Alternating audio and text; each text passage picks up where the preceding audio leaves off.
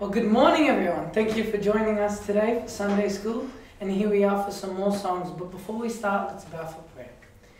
Heavenly Father, Lord, I thank you for this day. Bless this with Lord, for everyone who's able to come and watch this Sunday School lesson. I pray, Lord, you're able to be with us, to be able to learn something, to be able to hear your word being preached. Be with us as we sing these songs, and let us sing it with all our heart to you. In Jesus' name we pray. Amen. So our first song for today is Wide, Wide as the Ocean. So if you please get up, stretch your arms up. I'm sure it's the morning, so you guys just woke up, so let's get started. Alright, I'm going to count to 3. 3, 2, 1. Wide, wide as the ocean, high as the heavens above. Deep, deep as the deepest sea is my Saviour's love. I, though so unworthy, still am a child of His care. For His word teaches me, and His love reaches me everywhere. Where? Everywhere. Good job, everyone. And our second song for today is Rolled Away. I know you guys love that one. Alright, on the count of 3. Rolled Away. 1, 2, 3. Rolled away, rolled away, rolled away. Every burden of my heart rolled away. Rolled away, rolled away, rolled away. Every burden of my heart rolled away. Every sin has to go. Meet the crimson flow. Hallelujah. Rolled away, rolled away, rolled away. Every burden of my heart rolled away. Was that fast enough? Faster? Alright, we can go faster, alright? Let's go faster. 3, 2, 1. Rolled away, rolled away, rolled away. Every burden of my heart rolled away. Rolled away, rolled away, rolled away. Every burden of my heart rolled away. Every sin has to go. Make the crimson flow. Hallelujah. Rolled away, rolled away, rolled away. Every burden of my heart rolled away. Faster? Supersonic speed? Alright, supersonic speed. Let's go. 3, 2, 1. Roll away, roll away, roll away. Every burden of my heart roll away. Roll away, roll away, roll away. Every burden of my heart roll away. Every sin has to go. With the crimson flow. Roll away, roll away, roll away. Every burden of my heart roll away. Ah, thank you. That was good. That was good. I think we'll hand it over to our lesson today. So I hope you guys enjoy. Alrighty, good morning boys and girls. I hope you're ready for an incredible lesson today. I hope you've all had a great week as well. What did you guys get up to this morning before watching? You want to know what I did? I cooked up a feast. I cooked up so much food and I ate so much that now I feel like my belly is about to explode. I had so much I'm probably going to skip lunch today, but that's alright. Breakfast is always good to eat, okay? Now, we're going to be learning about a man. Now, this man built a big boat. And I think you guys know who it is now. This man, his name was Noah. But our focus isn't going to be on the story of Noah. Our focus is going to be on the lesson taught by the story of Noah. What does that mean? Well, we'll get on that in a little bit. Let's have a word of prayer first, and then I'll start expanding on our points, okay? So let's bow our heads and we'll close our eyes. Heavenly Father, Lord God, thank you for who you are. Thank you, God, that you are forgiving, that you are almighty, Lord. That, Lord God, you provide for us everything that we could need. I pray, Lord God, that you just be with everyone as they listen to the lesson this morning. Let them learn from it, and let them make the choice they need to make. In Jesus' name I pray, amen. All right, so Noah's Ark. You guys know the story. There was a man called Noah, and Noah built a big boat called an ark, and he took all the animals on the ark with him. The floods came, and he survived the ark. But we're not going to focus on just the story. I want to focus on 3 different points when it comes to this story, okay? Now, they're big words. I want you guys to try your best to remember them. The first word is the word judgment. Can you guys remember that? Judgment. After judgment, the second word we're going to focus on is this word redemption. redemption. We'll talk about what that means in a second. And then the third word is salvation. Salvation. Now, there are three things that occur during the story of Noah. So let's focus on the first point, judgment. God looked across all the world and he saw the wickedness of man. He saw that every single human being was a sinner, corrupted, they were filthy. God can't deal with sin. It's like a poison to him. He looks at sin and he just wants to get rid of it. So he decided that he was going to judge the whole world and he was going to put an end to mankind by a flood. Now, what does that have to do with us today? Well, the Bible teaches us that we are all sinners. Every single one of us.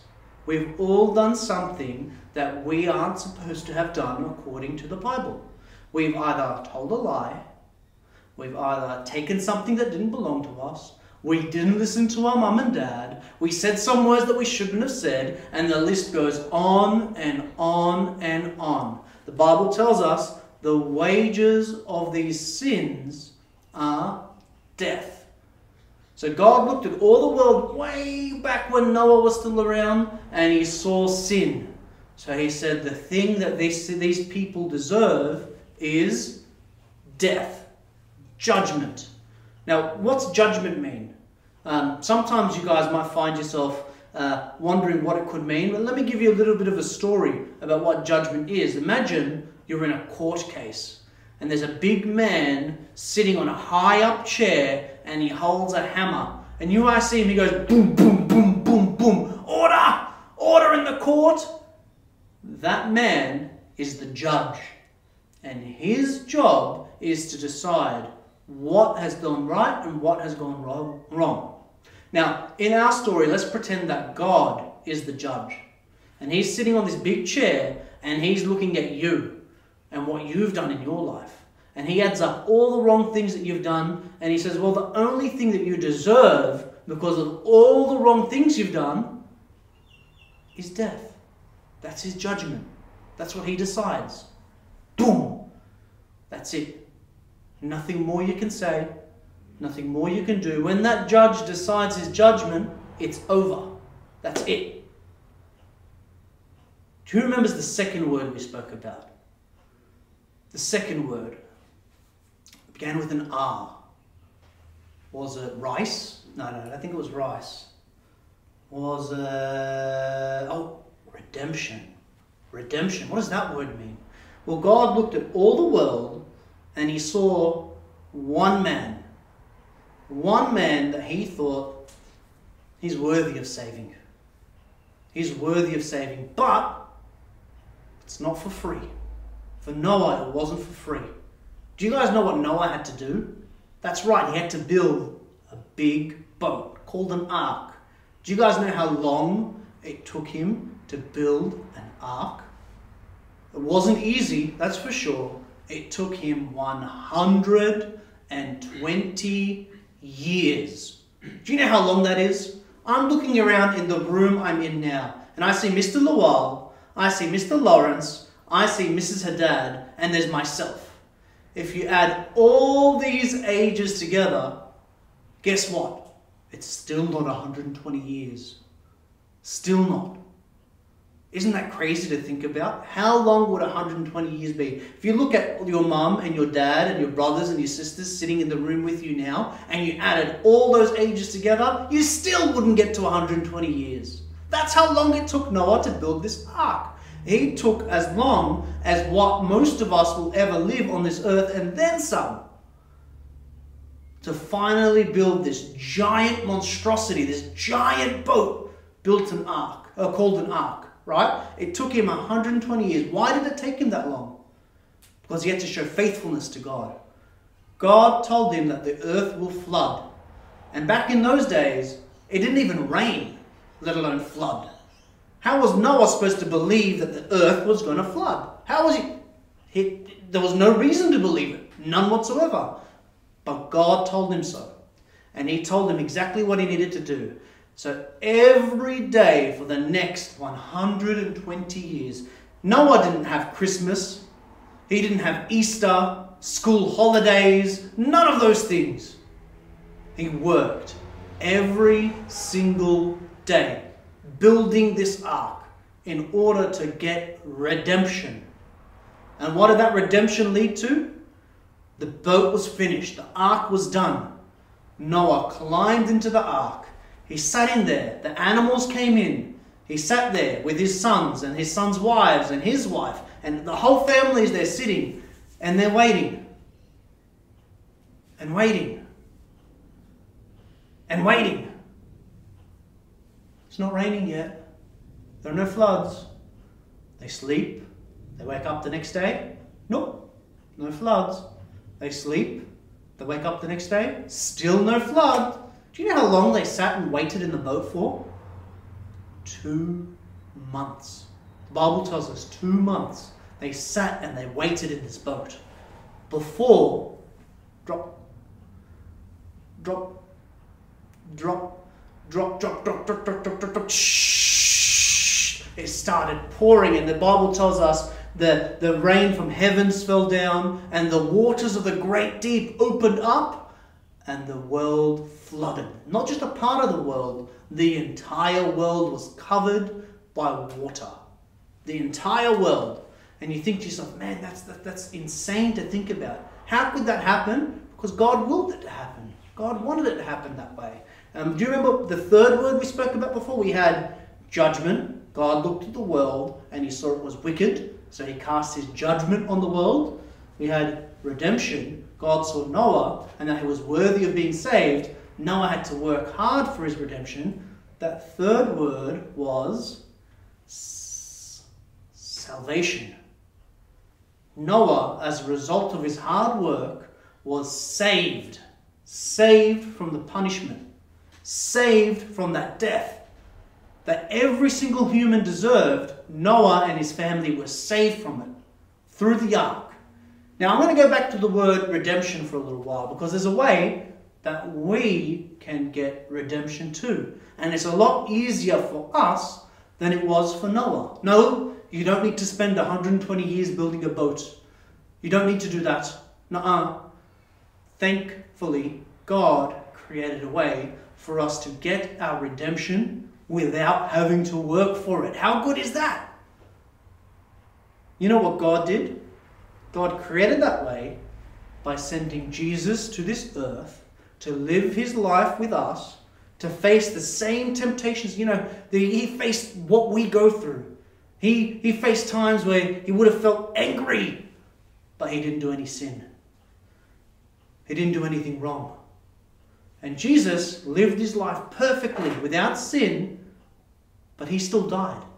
He took that punishment of death as that sacrifice for us. So all we need to do to earn our redemption is to ask for forgiveness of our sins through Jesus Christ's death on the cross. And when we've done that, we earn, or we don't earn, we haven't worked for it, but we receive for free the gift of salvation. We receive the gift of salvation. That salvation means we're saved. We no longer suffer the consequences of our sin. We are saved from those consequences, and we are made redeemed through Jesus Christ, and we can spend an eternity in heaven with him. It's a lovely little story. Noah's Ark, the story of being judged, redeemed, and saved, is something that we can learn from today. And thank God we don't need to work to build an ark for 120 years, because none of us would ever finish it. None of us. Thank God that he created a way for us to earn or to receive our salvation through Jesus Christ. All right, let's close in a word of prayer. Then after that, I'm going to hand it over to Mrs. Haddad for our Bible verse. Ready? Let's bow our heads and close our eyes. Heavenly Father, Lord, thank you again for that gift that is salvation, Lord. I thank you, Lord God, for the sacrifice you made on the cross through Jesus Christ, Lord, and that we can receive our salvation without having to work for it, Lord. It's a gift given by you. In Jesus' name I pray, amen. Well, thank you, Alois. You know what, guys? That makes me think of the verse Acts 4:12. Do you all remember the song, Acts 4:12? Let's read it together. It says, "Neither is there salvation in any other, for there is none other name under heaven given among men whereby we must be saved." And just like Abba said, how was Noah saved? He was saved by following God. He was saved by the ark. Could Noah save himself? No. Can we save ourselves? No. God made one way for Noah, and that was through the ark. And God made one way for us to salvation, and that is through Jesus Christ. Let's read this verse one more time. "Neither is there salvation in any other, for there is none other name under heaven given among men whereby we must be saved." Where does that come from?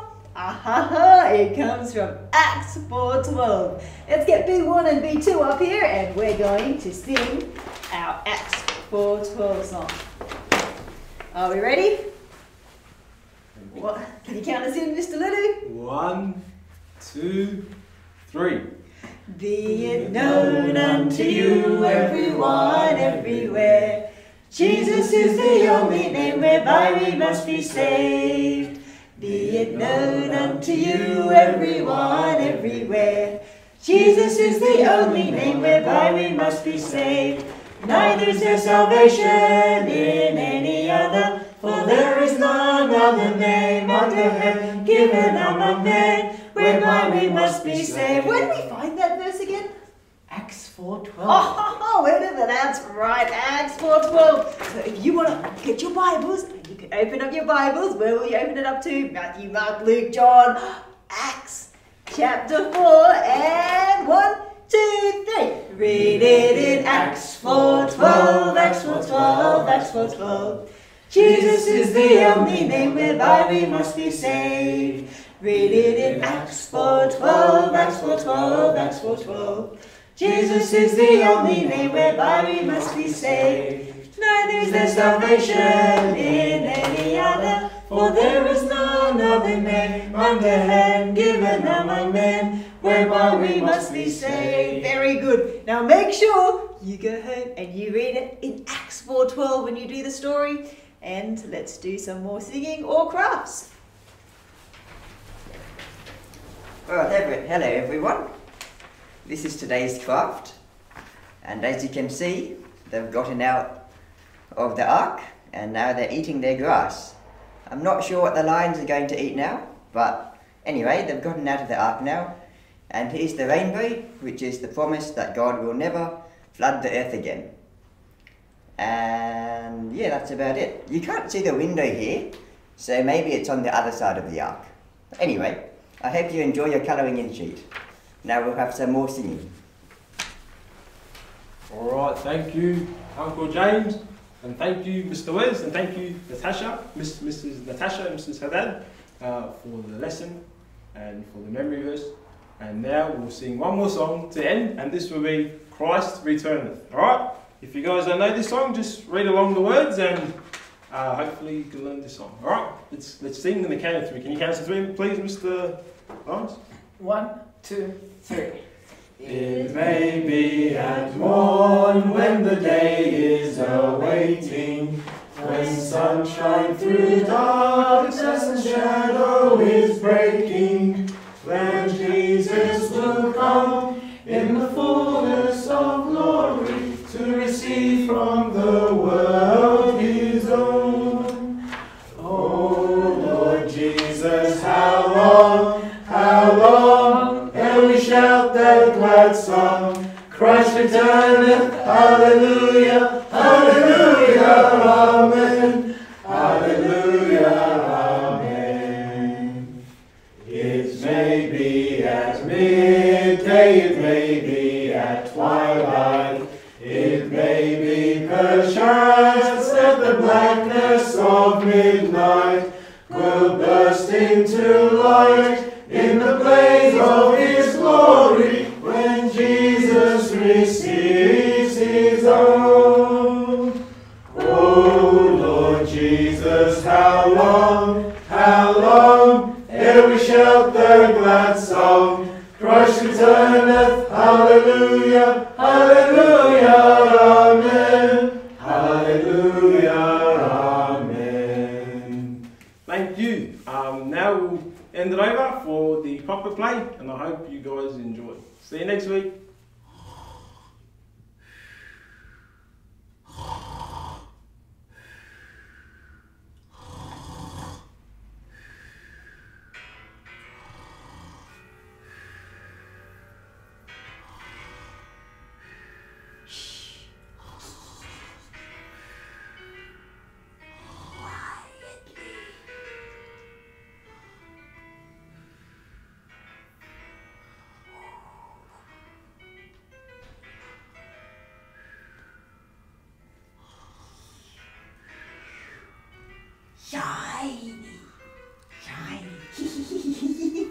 Hi! Got you, you villain! What you got there? Nothing. Yeah, right. It's Judge Wrinkle's golden train, you rotten thief. You better come along with me, young fella.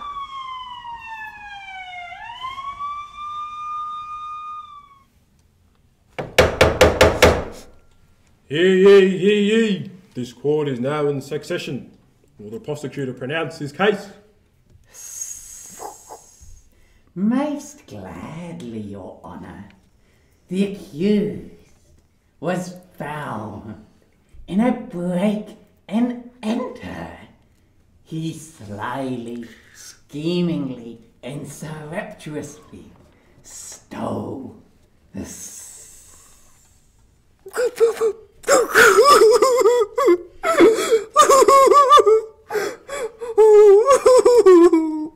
He shows no remorse at all, not sorry in the least, and deserves the very harshest of penalties. Mr. Police Dog, is that true? Yes, Your Honour. I caught him in the very act. So it is true. It was my gold chain that he stole. Very sad. Do you have anything to say for yourself, Wrinkles? I'm guilty. Oh, I'm guilty. I'm sorry. I knew it was wrong. I did, but I did it anyway. I'm so sorry, and I'm so wicked. I never want to do it ever again. He's lying, Your Honour. He's a surreptitious liar. He just wants to get off. Oh, I don't know about that. He knows he's done wrong and wants to come clean, doesn't he? I'm so wicked, and I'm so sorry. Okay, order! Order in the court. The law says that Mickey will be fined $5,000. I deserve it. But Dad don't have $5,000. But that's the law. The law must be upheld, or you shall be cast into prison. That's true. The law must be upheld. But Mickey, you stole from me, and I forgive you. I will pay for your fine. You see, I'm a Christian, and I've done many horrible, wicked things, and I've sinned against my Lord and Saviour. But God forgave me, so I will do likewise and forgive you. You forgive me? You mean I'm free? Yes, you are free. I don't deserve it, but thank you. Oh, thank you. I'm free. Yes, no worries. Matter of fact, come and dine with me, and I'll tell you about forgiveness.